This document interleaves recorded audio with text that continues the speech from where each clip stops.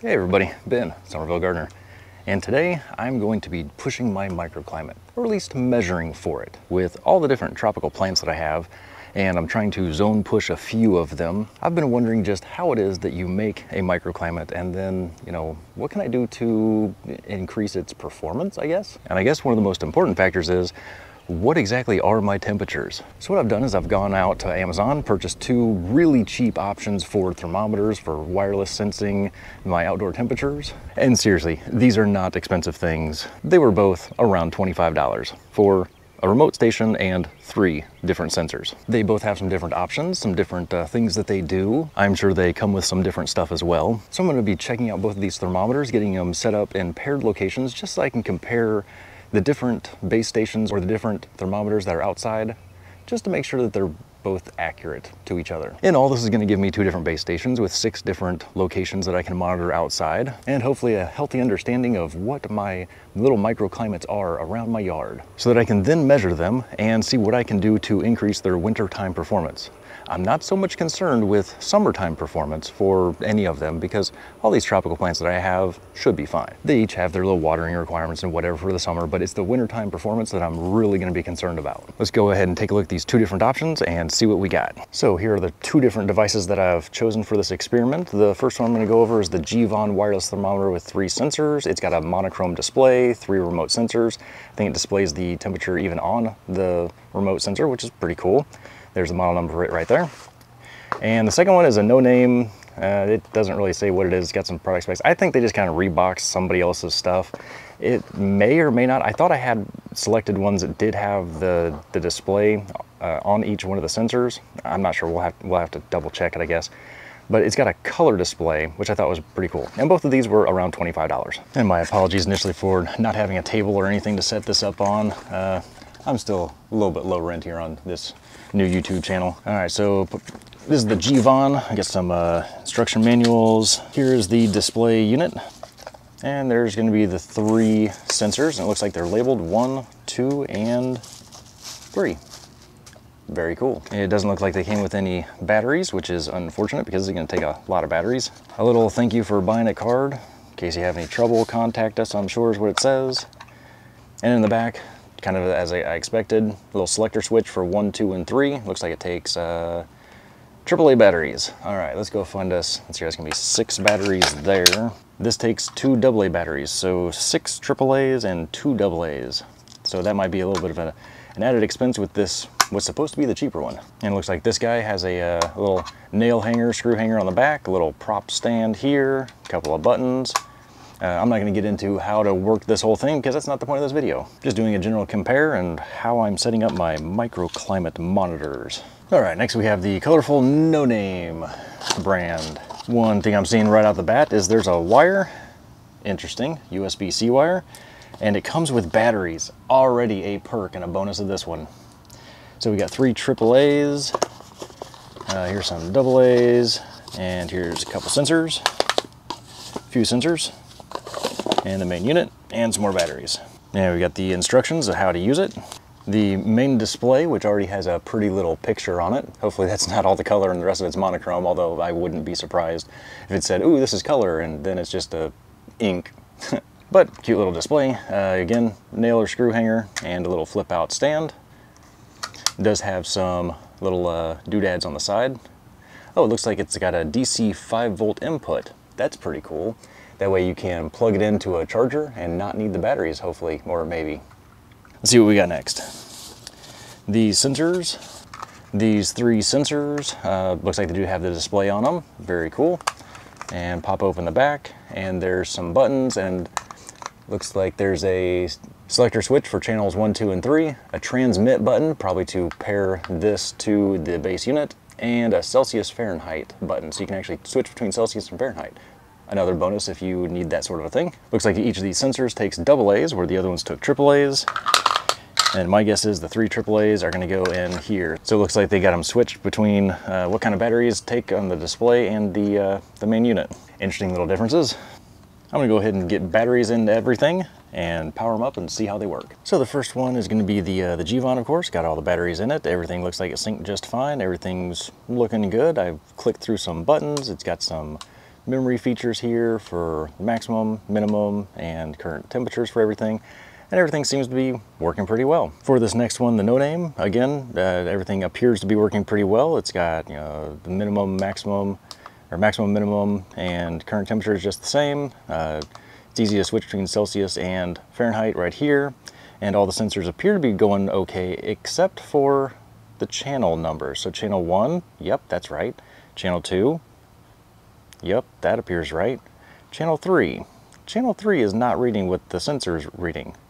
And then I looked and noticed over there at my GVON, that channel 3 is what's being displayed on this thing's channel 3 number. So it looks like they're sharing the frequencies. And it's one of the reasons why I got 2 different brands, was so that hopefully they wouldn't be using the same frequencies. But it looks like my channel 3 sensor here and that channel 3 sensor over there on the GVON are using the same frequency, so that's not good. Otherwise, everything appears to be on both units within a half a degree of all the sensors, although the GVON's reading an average of about 87.0, so you're 87.0, 87.0, and 86.9.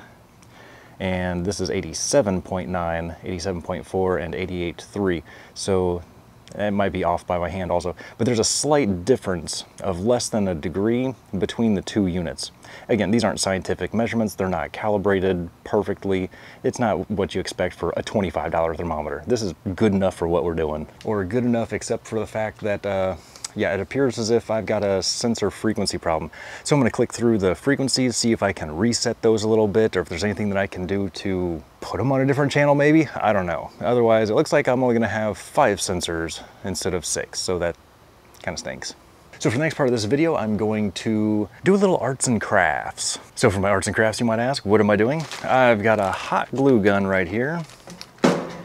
And I went down to Play It Again Sports, got some disc golf discs, white of course, just 3 random ones, and if I decide that this doesn't work or whatever, then I've got extra discs for playing some disc golf. Bonus. And besides, they were 10 bucks. What do you expect? I'm gonna try and hot glue these and balance them real nice on some stakes to give it a little bit of shade, and then hopefully it doesn't resonate some of that heat, so I get a decently accurate temperature out in the sun. And now it's arts and crafts time, because I believe this is nice and gooey hot. All right. First thing I'm gonna do is take one of these garden stakes. I think it's about 6 feet long, and I'm gonna put a big old goo ball right in the middle of, let's go with the Magician. Put a big old goo ball right here in the middle of this. There we go, nice big goo ball. Wanna make sure that good and gooey. Then I'm just gonna set this thing right inside of it. Give it a little spin maybe even. Make sure it's good and centered. And now the fun part, making sure this thing is extra gooey, because I don't want this thing to come off. And because hot glue is cheap, make a nice little blob of it around there. Now I'm gonna try and wait for this thing to cool, dry, whatever it is this thing does, even though it's like 90 degrees outside. Let's see here, I got a thermometer here, what does it say? 88 degrees outside. This may take a minute. Okay, it's been many minutes. It's starting to turn a bit opaque. Looks like it's gonna stick. Go ahead and flip this thing around, and it looks kind of like that. Ooh, isn't that special? I'm just gonna stick this in the ground and make the next 2. All right, well, this is interesting. So, got them all 3 glued up there. Let's go ahead and give them just a little bit more time to finish curing or hardening or drying or whatever it is that hot glue does. But on to the next little part of this fun little experiment. Okay, so I've got temperature sensors number 1 for the GVON and the no name, and as I'm looking at them, they are exactly 1 degree off. And it seems to be pretty consistent that the GVON is within 0.4 degrees from the base station and all the receivers when sitting right next to each other, within 0.4 degrees difference. And the no name is within about 0.7 degrees difference from the base station and all 4. I did manage to get them working on different channels. I just had to separate them a little bit further, and then they started picking up the right sensor. Hopefully this works, but I'm gonna go ahead and put 1 with 1, 2 with 2, 3 with 3, so I'm not sure if that's going to mess up both base stations recording the same temperature from only 1 sensor. So I might have to figure that out at a later date when I go to spread these things out around the yard. So what I'm gonna do is go ahead and put both of these and just sandwich them around the pole with a couple zip strips. That way they're in the shade, they've got good airflow, and hopefully they don't cook out in the sun. We're gonna find out. Now let's see how easy this is to sandwich and wrap. Make a sandwich wrap. Yep, looks like the Harbor Freight 11-inch ties will work just fine. Make sure that both sensors are about the same level. and tighten her down. All right, Viola. So I'm gonna go ahead and do this to the other two sensors. So I've got sensors 1, 2, and 3 sandwiched together. That way I can compare to make sure that everything's on the up and up for each location. Then I'll split them out for a different video when I'm going around and actually measuring my microclimates. Ooh, and check out what I just saw. We got ourselves a milkweed assassin bug. I love my assassin bugs. Go get some good grub. Those are good predator bugs right there. Okay, so I think I finally got all 6 of these things working right. What I did was I took the no-name one, I took the batteries out of it and all 3 of its transmitters. I then reset all of the GVON ones to it. Everything worked great. Left it here, took the other 3 sensors and the no-name display, drove it about a mile away just to make sure, connected all 3 the 3 sensors batteries and this to reset all of it to like factory, and then it read all 3 of them just fine. Great. Brought it back and we now have, I'm not sure if you can see this on the camera, but we have 6 different temperatures for the exterior sensors. I'm gonna go ahead and place these 3 out in different locations, my 3 little microclimate test locations for definitely getting in direct sun, definitely getting some good mixes of sun and shade, and then the 3rd one in almost shade all the time, just to see what our differences are. Okay, so our first pizza pie that we're putting out is gonna be over here on the very sunny, very hot. I really hope this microclimate makes it through the winter to bake all these things all winter long. This is I am trying real hard to make stuff grow here. Definitely in the sun, definitely in the rocks. It's gonna be hot. This is our hot. We'll call it zone 1. And it is now sitting right there in between my ruby red guava and the key lime. And I bet you that thing's already cooking right about now. Oh yeah, 101.6. So yeah, it's hot over here. It's in the shade. It's got a little frisbee shade on it. Hopefully that's helping. Yeah, that is definitely in the shade, but I don't know what good it's gonna do. On to zone 2, or half and half zone. We're gonna put it in the middle of some bananas. That looks like a nice shady, cool-ish spot. It should stay pretty shady in here all day long. Let's go ahead and get this thing set up and I'll show you what it looks like when it's done. Okay, I thought I had that in there a little bit further, but yeah, it's in there. It's in the shade. It'll stay up. Let's go on to zone number 3, the shady zone, like the really, really shady zone. You know, I wonder if I should put the sun and shade over on the other bananas. That's an experiment for another day, I guess. Okay, zone 3, over by the air conditioner. And this corner right here, it is definitely high noon of the sunny part of the day. This is gonna go right back in the corner where it's, even now, yep, it's shady back there in that corner. But that is, in the wintertime, the coldest of cold corners and the coldest corner of the yard. So we gotta know what that temperature is when it's coldest of the cold. Yeah. That one might need a little bit of, I don't know, support or something, because that is some hard sandy soil over there. Like really bad. Let me get away from the A10 air conditioner over here. Whew, that's loud. That's fairly new. I don't know why it's so loud. There it is over there in that corner. I think I might have to like cut or strap or do something to make sure that thing stays, because that thing can't be more than maybe 5 or 6 inches in the soil. It's not in there very well, and I can already see it's starting to lean and teeter, so I might have to dress that up, fix it up just a little bit.